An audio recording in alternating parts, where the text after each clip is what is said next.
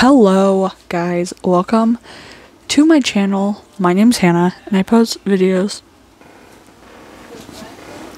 every other Monday and Friday, and then I post these little videos every Wednesday. Fun fact about why I do this: one of my best pals cannot watch anything scary, true crime, or interrogation like without having someone narrate or react to them. I would like to thank everyone from the outpouring love and support. On my last one, I did Sarah Boone. If you don't know, Sarah Boone somehow left her boyfriend in a suitcase to die, and then had video proof that she left him in there to die. I don't know. This video, we're doing the interrogation of Colonel, I don't freaking know. You'll hear him pronounce it. Russell Williams. If you're noticing, I cannot say my R's. I have a speech impediment. Fun fact. With that being said, a little disclaimer. We are watching this video brought to us by JCS Criminal Psychology. I like a lot of his videos. I feel like he does some of the best interrogation videos as of late. Well, that I've found. That I believe Law and Crime has good ones. I have not reviewed any of them. I know you hear noises in the back. It's literally almost 10 at night, so the sound is gonna dwindle down. With that being said, let's jump in. Also, you will not be seeing ads. I will be skipping ads. Like, they will be edited out. But I will make comments on ads because I'm goofy. And I love just being like, oh my god, that ad was so goofy. Okay. Let's get into it. David Russell Williams enrolled in the Royal Canadian Air Force in 1987 and was soon promoted to captain by January 1st, 1991. From that moment on, he would have been addressed as Sir by his subordinates and Captain Williams by his superiors. Described as an elite pilot and shining bright star of the military, he quickly rose through the ranks and was promoted to colonel in June of 2004, while also being appointed the role of commanding officer at CFB Trenton, Canada's largest Air Force base. He was essentially in full command of over 7,000 military personnel, all of whom would have then referred to him as Colonel or Colonel Williams without exception. This would have afforded him an extensive amount of psychosocial equanimity and confidence, and wasn't exclusive to his work life. His designated title of Colonel would have been printed on all forms of identification, and every formal encounter would sanctify this military standing. A doctor, lawyer, police officer, or any other figure of authority would recognize and comply to the traditional courtesy of addressing him by his professional rank,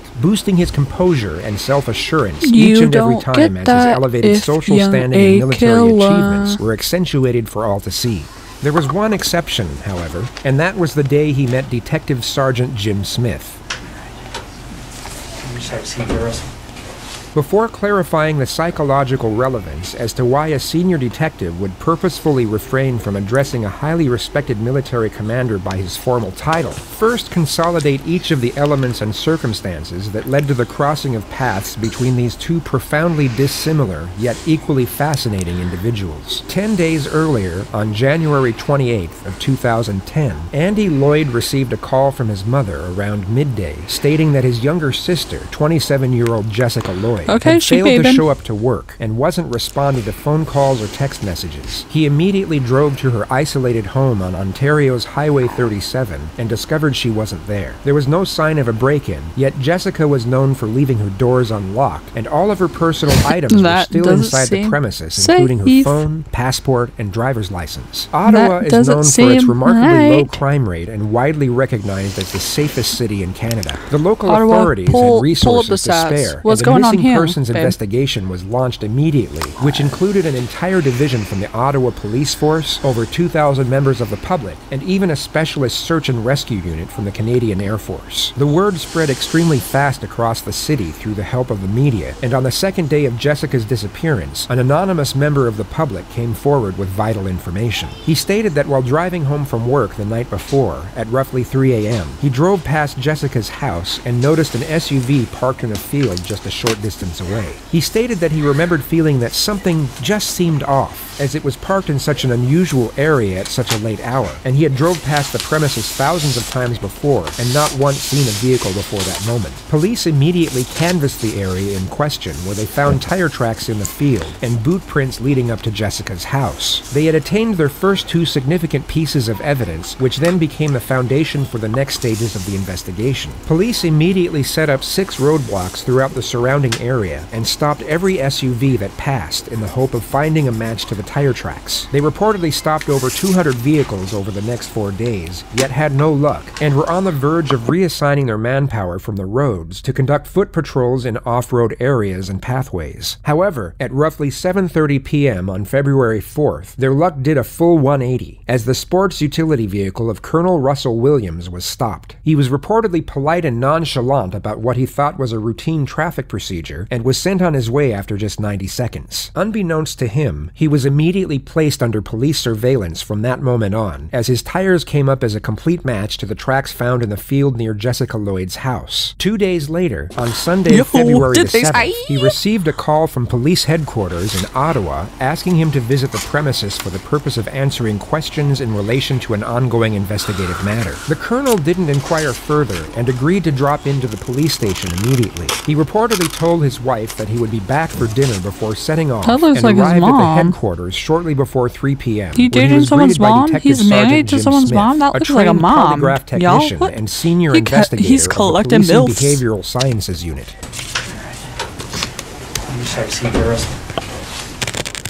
I'm just going to move your gloves here. That's a little microphone, just to make sure there's nice and clear. As you can see here, everything in this room is videotaped and audio taped. You ever been interviewed by the police in a room like this before? I have never been interviewed like this. Oh, no? Okay. I guess the closest interview by NIS for top secret clearance. Oh, yeah? All right. Well, again, Russell, I appreciate you coming in. The gasconade is casually acknowledged, yet quickly brushed to one side by the detective, followed by the informal address to the subject using his first name. He immediately sets the stage for the interview and takes the colonel down from his elevated platform for the sole purpose of stripping away confidence. This increases the telling signs in body language and intonation when information is fabricated, and also decreases cognitive stamina, lessening the amount of time an individual can keep a facade before they essentially break. An investigation like this, I mean, I'm sure you can appreciate it's been big news, especially down Belleville way. And, you know, obviously our approach to cases like this is that we don't give up on somebody being alive until we get evidence that they're not. So because of that, we're treating Jessica's case as an emergent situation, obviously. So we're fast forwarding things that we might normally take our time with, and that's why we're here on a Sunday afternoon. He's like, Again, but like he's probably thinking like, they don't know I had a hand. I got a the reason sliver. for that is because the last thing we want is to call people back again and again and again. Okay, so what we're going to do is we're going to go over a number of things, and I'm going to explain what all those are to you. Okay, I'm a big coffee guy. I don't know if you're a coffee guy or not, but I didn't want to drink in front of you, so. No, I appreciate that. All right, go ahead. I could definitely, are they black? Yeah, they're just black with sugar. All right, and again, like I said, this interview is going to be very thorough. But again, I have a simple rule when I talk to people. It's I'm sure you're the same way. I treat everybody with respect. I don't want to ask you to do the same for me. So what we're going to do is we're going to start off by going through what your rights are. Okay? Just like everybody else. Okay. Have you ever been read your rights before? No. Yeah, I'm sure you've seen it on TV a whole bunch of times, but that's usually the American version. So I'll go over with you briefly, okay? Russell, you've seen it on TV a whole bunch of times, but that's usually the American version. So I'll go over with you briefly, okay? Fun fact, Russell, I've never actually heard the Canadian Hmneighbors. I didn't even know Canada had Accepting it, Anytime you Miranda feel rights. you want to leave here, you feel free to do so. Maybe The I'm doors are dumb. locked. I don't. Teresa will walk you I down don't the know. lobby anytime you want. Okay. I Although don't the know. subject was free to leave at any time, there was a very subtle yet highly effective subconscious strategy set in place to try to stop this from happening. The detective has sat between Russell and the door. You will see this method utilized in almost every interrogation, as it's a subliminal message essentially telling the subject, if you want out of this room, you have to go through me. If there's anything that comes up in our interview today, Russell, that you feel you want to talk to a lawyer about, you just let me know, okay? Sure. And the reason for that is I want to explain to you exactly what's going on here, okay? Jessica Lloyd is one of 4 cases that we're currently investigating, okay? Right. And essentially what's happened is over the past about 4 or 5 months, there have been 4 occurrences that, like I said, that we're looking into. 2 of those occurrences occurred in September of 2009, and very briefly, they were up in the Tweed area. They involved somebody entering 2 different women's houses in the evening hours and committing sexual acts. Okay. During 2009, there were 34 break-ins and attempted break-ins in the quiet town of Orleans, Ottawa, resulting in the theft of hundreds of intimate female garments, one incident of rape, and one incident of forcible Ottawa was the confinement. All safest of these place in Canada. occurrences took place not far from the home of Russell Williams, who is now the prime suspect for each of these infractions at the time of his interrogation. In November of 2009, a young lady by the name of Marie-France Como. I hope this is... was found murdered in her home in Brighton. That's pretty close. And, we believe that there was a sexual component to that crime as well. Corporal Marie-France Como was a 37-year-old military traffic technician based at CFB Trenton. She was raped and suffocated to death inside her home in late November of 2009, which the colonel was also the prime suspect for at this moment. And then, most recently, we have Jessica Lloyd's disappearance. Okay. So essentially, when you're looking at those kind of crimes, we're looking at a number of different potential criminal charges, all right? We're looking at issues all the way from the most serious one, which is first-degree murder, kidnapping, sexual assault, break and enter with intent to commit sexual assault, forcible confinement, okay? And so what I want to make sure you understand, and this is what we've been doing with everybody we've been talking to, is that clearly, when we find out who's responsible for one or all of those crimes, they could be charged with one or all of those offenses, okay? Whether it's you or whether it's anybody else, right? Absolutely. And that's why it's important that we make sure that people understand what they have to do and what they don't have to do when they're talking to us, okay? So as I said before, any point today you feel the need, you want to speak to a lawyer, you let me know, and we can take you to a room where you can do that in private, okay? Is there any reason you want to call a lawyer now? Nope. Okay. These first 2 attacks happened not that far from my place in Tweed. Well, the second one did. I think him mentioning that they didn't happen very far away from him is very interesting.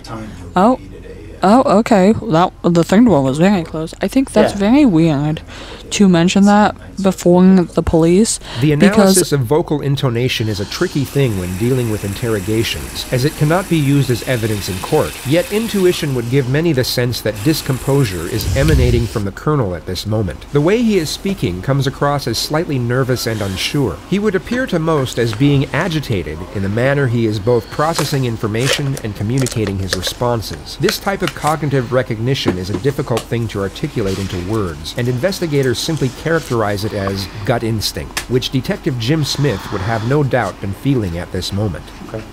And I'm aware of that. From like I was saying, I think it's interesting that he mentioned this before the police, because me personally, if I was being looked at for a missing person, I wouldn't be saying, oh yeah, like these took place close to my house, like, whoa. Couldn't pay me enough to say that one out loud, but because essentially there was a connection between you and all 4 of those cases. Okay, gamers, I'm actually gonna grab a blanket. I'm kind of cold, so see you in a seckie with a blankie. So I'm back with my blanket, and I also can have my neck pillow, but I'm being fucking horse-calling by it. So, it's not neck pillow time, but it is blankie time, and I also don't know why I'm pulled out so far. Give me a second. Jesus. I fixed it. Let's go. Would you agree? Geographically, and then I guess or I drive past. Yes, I would have to say there's a connection. The colonel is asked to state his movements and Actually, let me move my setup. Give me a second. Yeah, this is it, guys. I'm still wearing these fucking. Okay. Video over the past 4 days, which is known in forensic psychology as gathering pretext. The detective wants to get an initial alibi from the suspect before the confrontational phase of the interrogation begins. This is the most calm a state that he intends to keep Russell in before he ramps up the pressure, and a more relaxed suspect often results in more detailed pretext, thus more information to scrutinize and correlate with any changes made at a later stage. Friday on the day I was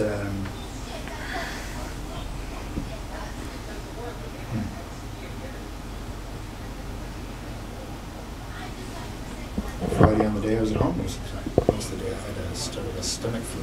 okay. Continue uncomfortable silence. They just kind of sat there is for a a village second. in Ontario where the colonel had a second vacation home located roughly 125 miles from his house in Ottawa. Okay. So we backtrack then. So all day Friday, you're at home. Yeah. And then what time do you leave to go to the base to sleep there on the Friday night? Not sure. Probably just running for just before bed. I probably got between 8 and 9 or so. Okay. And you get to the base and spend the evening there and get up for the 5:30. Yeah. Okay. That's right. So we backtrack from there. When did you arrive at your home at the cottage? I don't want to get confused between your home in Ottawa and the home in Tweed. So, no, I had been in Tweed all week. Yeah. The week prior now. Yeah, I think that's the case. I was in Tweed all week. Flew Saturday. Headed to Ottawa Saturday. Okay.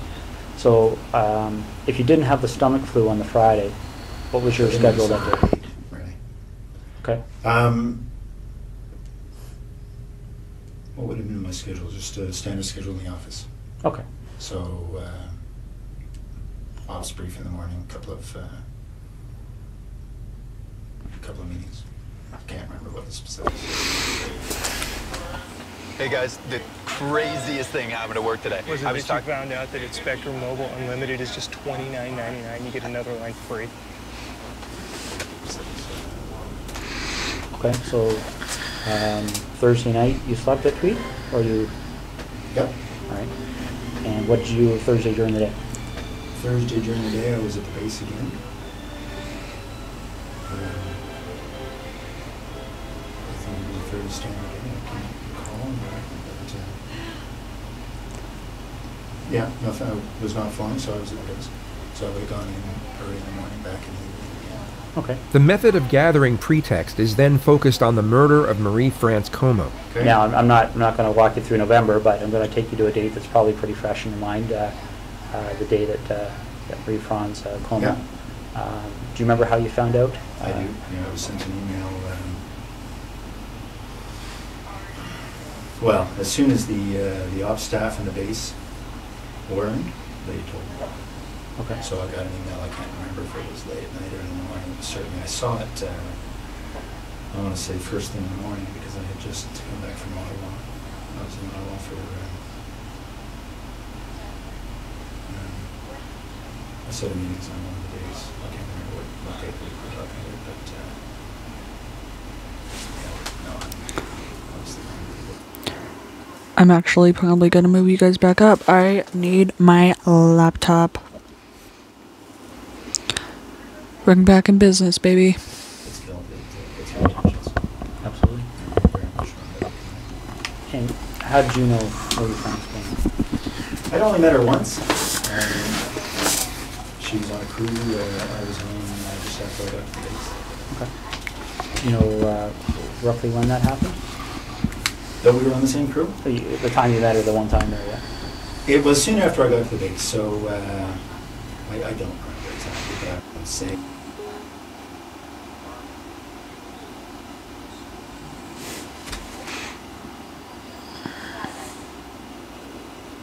I think my buttons are getting connected. Let's see. A in the first couple of Oh, months. they did. Thank fucking gosh. Okay. Now you got that email notifying you that something had happened. Do you have any kind of a clear recollection as to how your schedule was going that week? Well, I can't remember what day that the message came in. Just a second. I love the weird, uncomfortable, awkward silence like this. I think it really...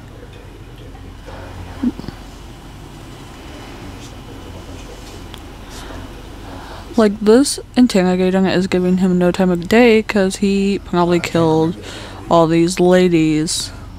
This was the third time in quick succession the colonel stated that he couldn't remember the answer to the question. A normal interaction between two parties would most often elicit the person posing the question to reassure the individual it was directed at. Statements along the lines of, "Don't worry if you can't remember, we'll move on," or "It was a long time ago, it must be difficult to recollect," would be afforded as a form of consolation and to also break the uncomfortable silence. Even during a legitimate witness statement, some form of emotional assistance or encouragement will often be given, especially to someone in the midst of recollecting a distressing moment or time period from the past. On this occasion, there is no such reassurance from the detective whatsoever, only a stoic gaze and not a single shift in body posture during the moments of silence.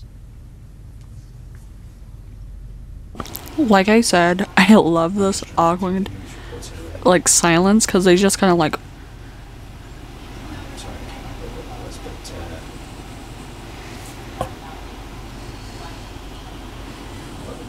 what we learned after the fact was that the MPs had learnt of her death, I think quite a bit after her body had been discovered. Okay. So I think what happened, sorry, just a second.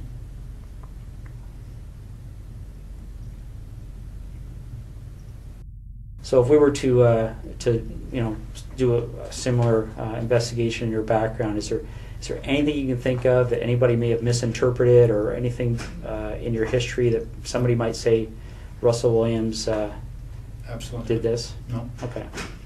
Be very boring. What's that? It'll be very boring.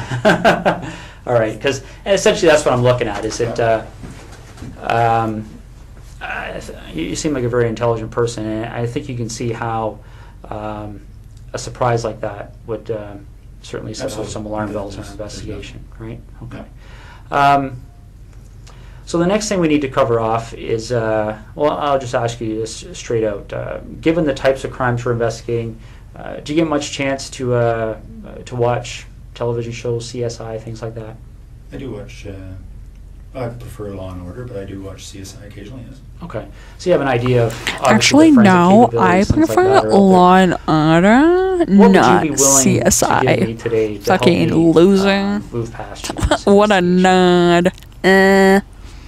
What do you need?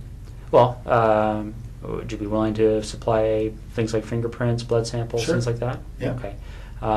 The only two pieces of evidence that police had acquired at this point in time were the tire tracks and the footprints outside the missing person's residence. What many are unaware of is that the DNA found on Marie France Como was not admissible, as her body was highly decomposed at the time of discovery, thus making any genetic analysis virtually impossible, as this was before the era of the latest DNA testing method known as next-generation sequencing. Only one of the sexual assault victims had male DNA found on the back of her neck, yet this was by far the least severe attack, which falls into the bracket of forcible confinement, and had no exterior elements connected to the more serious infractions of murder and rape. The evidence of the tire tracks would be easily refuted by a defense team, as they were a relatively common brand for off-road vehicles, which would extinguish the BRD standard of proof, also known as guilt beyond all reasonable doubt. The only significant piece of evidence were the footprints. It was the singular and emblematic element linked to the culpability of Jessica Lloyd's disappearance, and notice how the colonel looks down at his own boots as he gives his response to the following request. Why would he look down at his own fucking shoes? That's like, we're gonna ask what you a dead giveaway. Like, I told you when I came in here that I'm gonna treat you with respect, and I've asked you to do the same for me. my laptop was goofing. Sorry, gang. We talked about the whole idea of how we've approach to here, okay? The trying to be as discreet as possible, okay? But the problem is, Russell, is every time I walk out of this room, there's another issue that comes up, okay? And it's not issues that point away from you, it's issues that point at you, okay? And I want you to see what I mean, all right?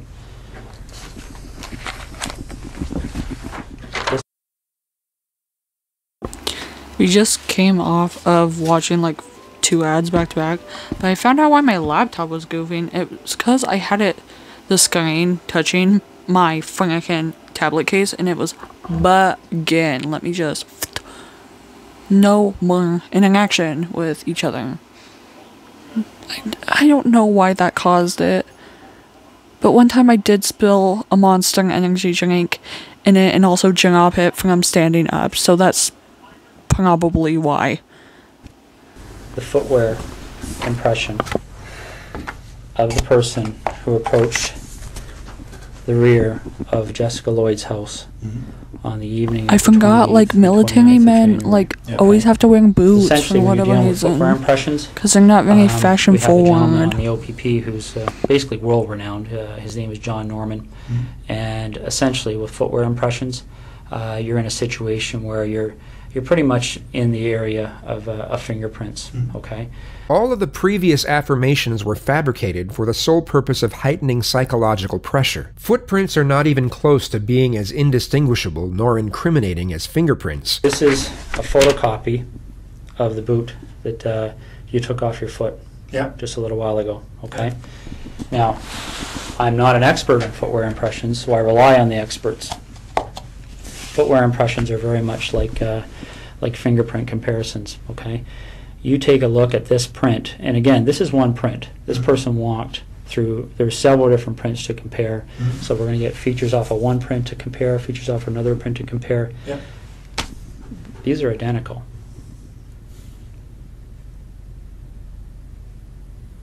Okay.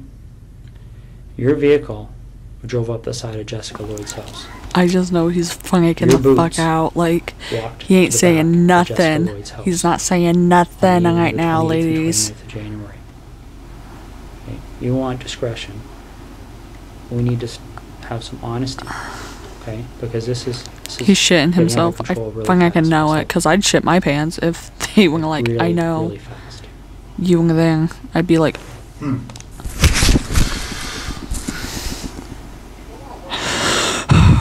Jesus, an asshole.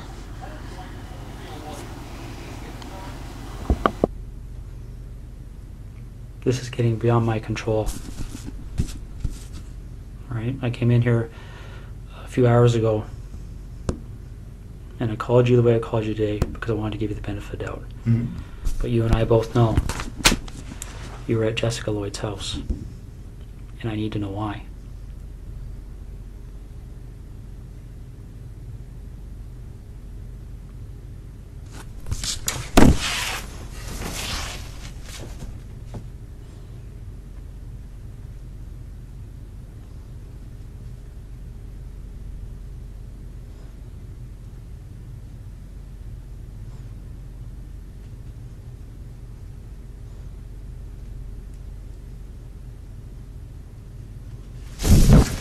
I don't know what to say. It's, Well, you need to explain it, because this is the other problem we're having, Russell, okay? I don't know what to say. These You decisions are don't made get by to me. say that. Tell us what's up, dude. Right now, there's a search warrant being executed at your residence in okay? So your wife now knows what's going on. There's a search warrant being executed at your residence until you and your vehicle's been seized, okay?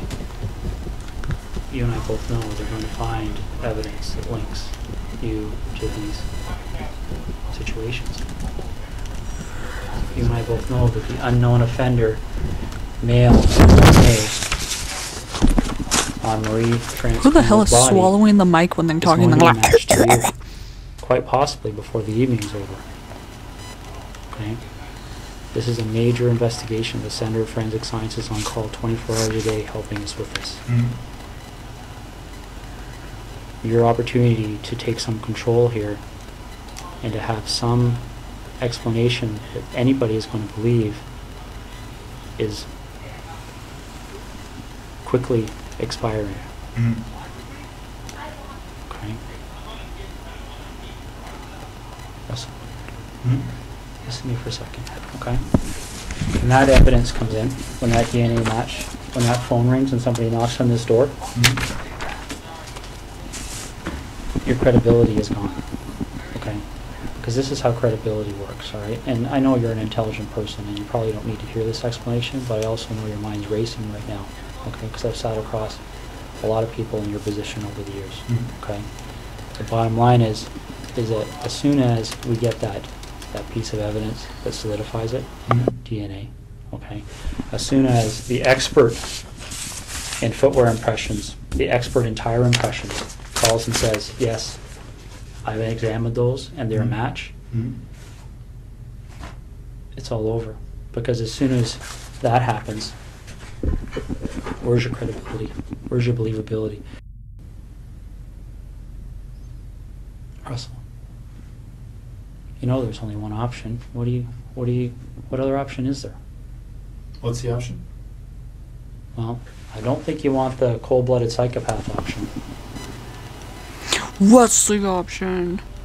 That you're not killing Russell. I don't know, dude. Okay, because don't get me wrong, I've met guys. Oh my god, he's gonna get him to confess. He's gonna, like, be like, oh my god, no, you weren't the victim. Bernardo being one of them. I don't see that. If I saw that in you, I wouldn't be back in here talking to you, quite frankly.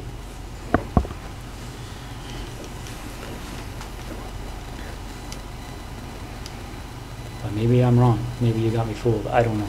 Maybe you got me fooled. I don't know. This is over. And you can have a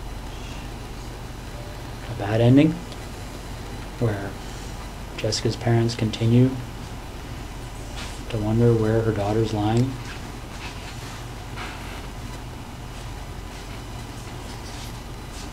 And I don't know. I mean, obviously, there's a huge search still underway, and it'll continue. It'll continue until her body's found. Once that happens, then I don't know what other cards you would have to play.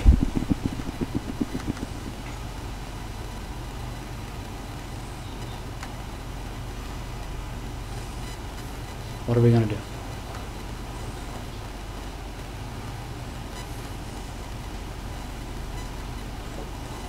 Yes. What are we going to do?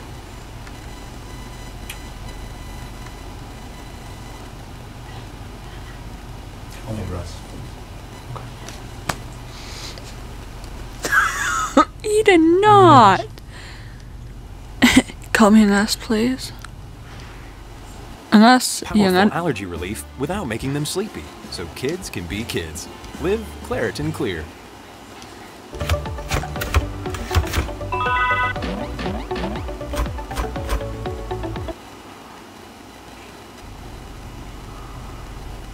He doesn't even know what to think. He's like, what the hell? Jessica, somewhere we can find her easily. Oh. Like, is this something where I can make a call and tell somebody to go to a location and they're going to find her, or is this something where we have to go and take a walk?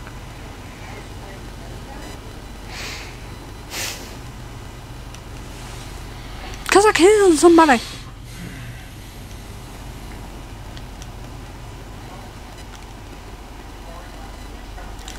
No dialogue for like 3 minutes? Jesus. Russ, maybe this would help. Can you tell me what the issue is you're struggling with? Being a bullheaded bitch. Next. Jesus. He's thinking of a believable lie, guys. Give him a second. It's hard to believe this is happening. What? This is hard to believe this is... Oh? Why is it hard to believe? Yeah, why? Russ, is there anything you want from me? Is there anything you want me to explain? Is there something missing that you're struggling with that I can shed some light on for you?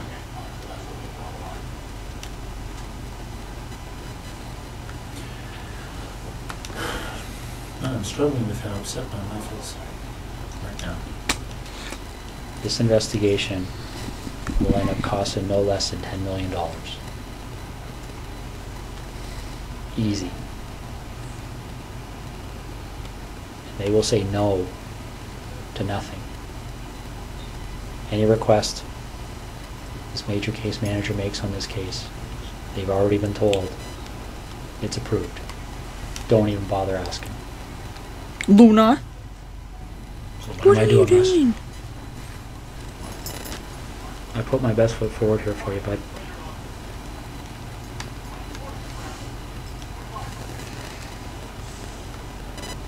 I really have. I don't know what else to do to make you understand the impact of what's happening here. Did we talk? I want to minimize the impact on my wife. So do I.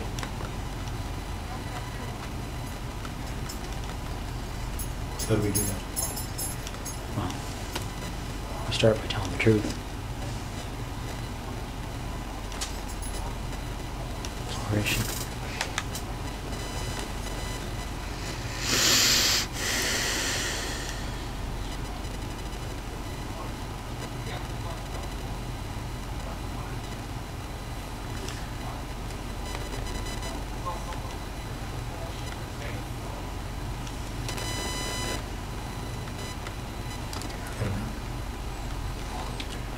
Is she close to where she lives?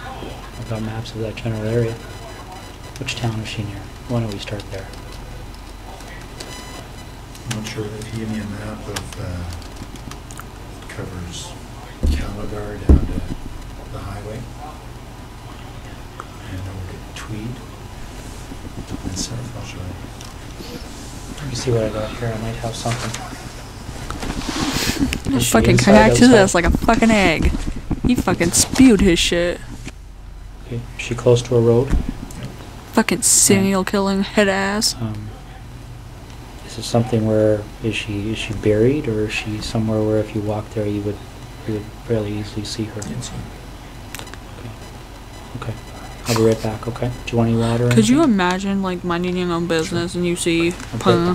Jessica? I'd fucking cry. Like, I'd lose How my long has shit. she been there for? Don't say something fucking goofy, dude. A little over a week. Was it fairly quick from the time? Says something. Friday night? So where was she between Thursday night and Friday night? With you? Yeah. How long was she alive for?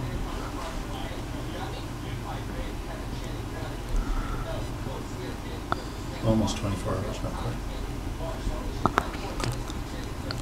I am so shocked right now. You're doing the right thing here. Okay. And then doing the right thing by putting you in fucking Very obvious cuffs. question I'm gonna have for you is,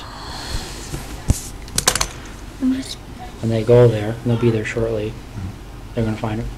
Oh, yeah. What do you want to talk about? It's be wide open now. What do you want to know? Well, do you want to work forwards or backwards? Doesn't matter. Why don't we start with Jessica? I just had a whole POV TikTok show up does that as start an for? ad. Like, gonna know. I saw her in her house.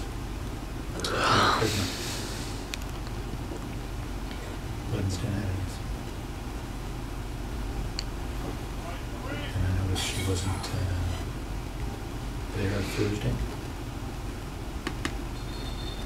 So I got in the house, look around.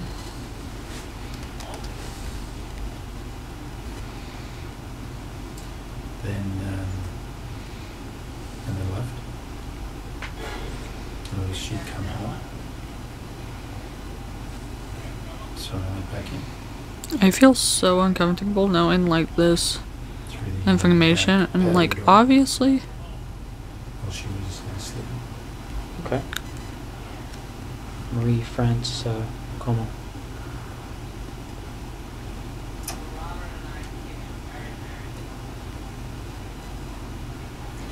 There was an open window in the basement of her. Shut the fuck up. She was away. I went in there a couple of nights before she came home. Like I had the leaking suspicion that he did it, but now I'm just so shocked that he actually did it, and it was like something I just. She was trying to get her cat to come upstairs, and the cat was in the basement, had seen me, and was fixated on me in the corner. She couldn't get the cat up, so she came downstairs trying to get the cat, and I'm not sure why she came over to me. I guess the cat was staring at me. She was the one that the cat was staring at. What's wrong? So when she spotted me, I had the same flashlight. I'm so fucking shocked right now. In front of a cat too, dude. Like, be funny on right now. Run upstairs.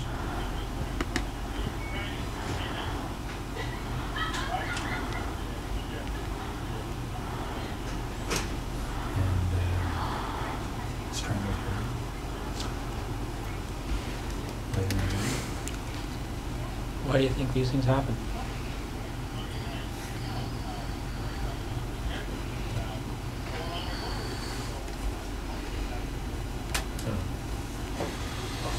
Have you spent much time thinking about that? About why? Yeah. Yep. But I don't know the answers.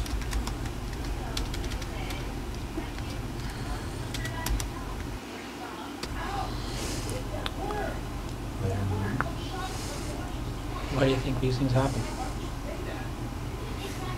I swear to God, it's gonna end just.